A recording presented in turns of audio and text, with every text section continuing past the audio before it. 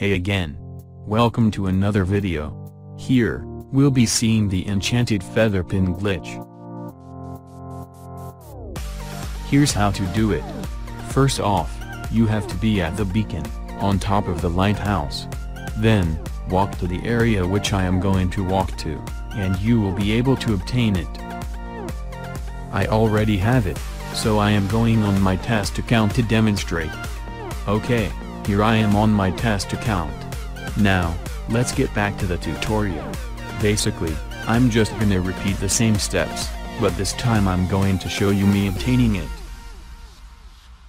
Walk up to where it's marked, and the area I will walk to. So as you can see, the pin is now obtainable, and you can collect it without any objection.